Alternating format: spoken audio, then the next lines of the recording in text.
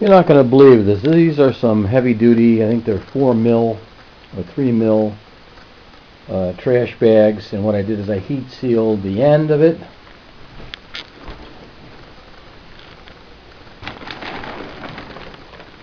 With an iron and some aluminum foil, and then I heat sealed it all together, and then I made a big enough end here so you can stick some juice cans, grapefruit juice cans in there. I just blew it up with an electric hair dryer, which was enough oomph to really get the thing going. If you could get a hair dryer motor without the heating core, and figure out what kind of voltage you need, you could make this thing work. Let me just fire this up for a few seconds. It's pretty much inflated. Hold on. Here, spin this over here, and let's see what we got here. I think here we go. It's inflating up. Okay.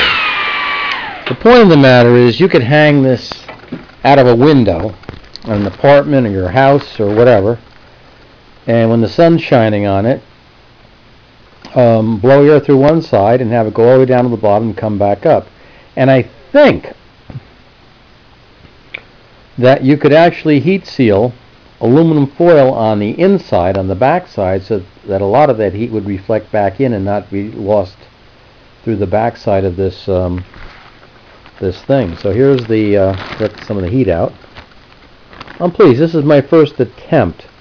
What I would do in the future is connect all the tubes together, and you have to do this on a board, a real long board, and then you got to scooch the stuff up at a time. You probably so you're limited as to how long you can make these things.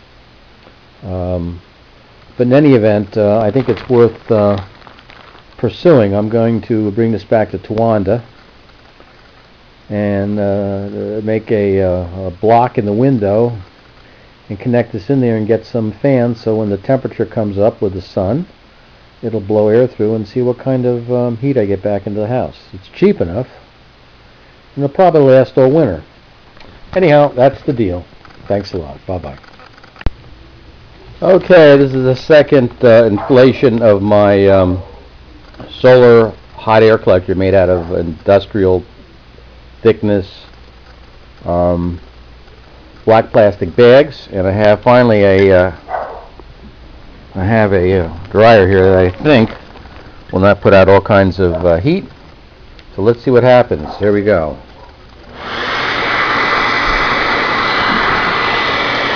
Watch it inflate. No, not for the animals. This is a hot air collector that you hang out of your window. And when the sun hits it, you blow air in, and it comes out here hot, up to the top. Oh, it's useless in house. Bag. That's the problem with society. People like you don't care about the environment. Here you go. The air is coming out of here. And obviously this is a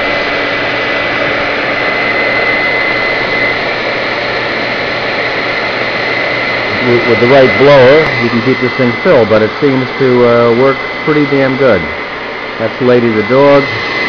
We'll bring this up to Pennsylvania and see how it works.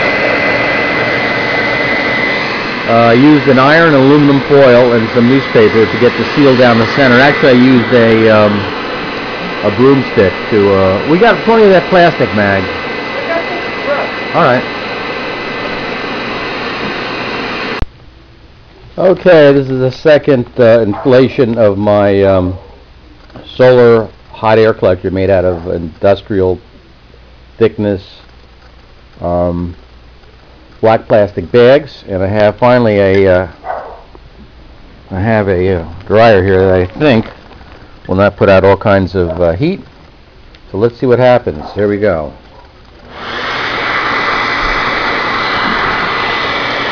that can inflate. What is it? No, enough of the animals. What is it? This is a hot air collector that you hang out of your window, Okay. and when the sun hits it, you blow air in, and it comes out here hot, up to the top. Oh, it seems like you have. Mag, that's the problem with society. People like you don't care about the environment. Here you go, the air is coming out of here, and obviously this is a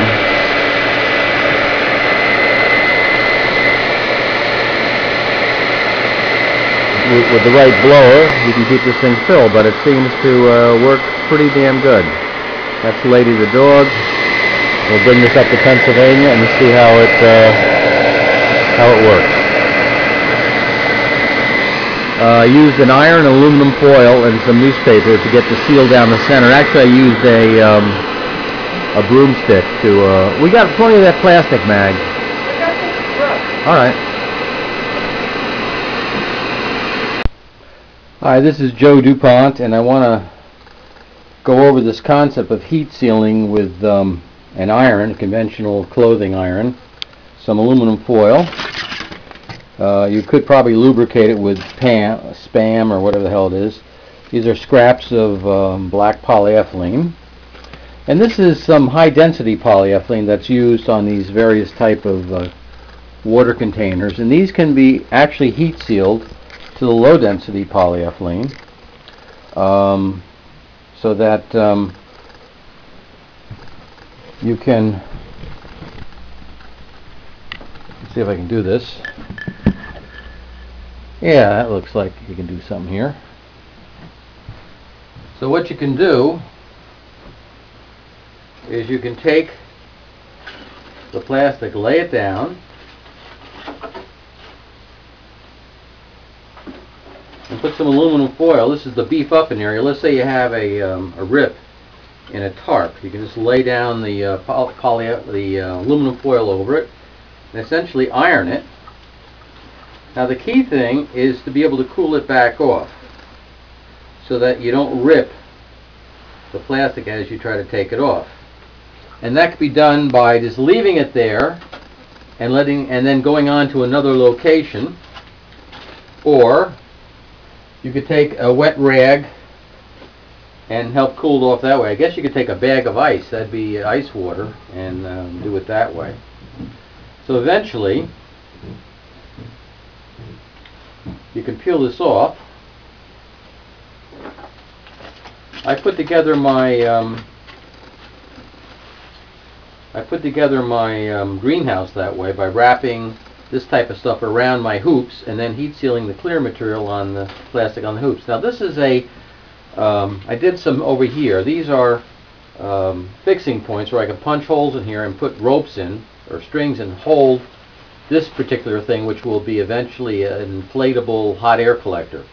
So what you can do is you can lay this thing here, and then this piece here, which is cut out, not critical, lay it down,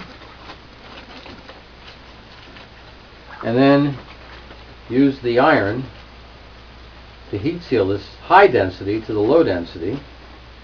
And you have to do both sides because this is a much higher temperature material than the low density polyethylene that's used in the bag material. Typically what they do is they put some ethylene vinyl acetate for impact, low temperature impact resistance, and a lot of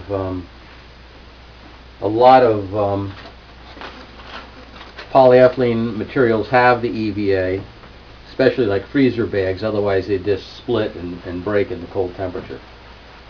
So that's what I wanted to show you. I picked up this concept with a guy who was doing farming in bags, and he was complaining that the bag material was not stiff enough for him to make decent bags to throw dirt in. So he made his own, and then I realized that you could do this, and I actually use it when I'm sending books.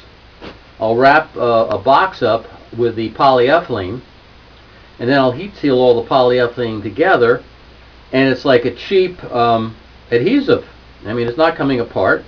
And if you put clear polyethylene over or over the label, then you can heat seal that label right onto the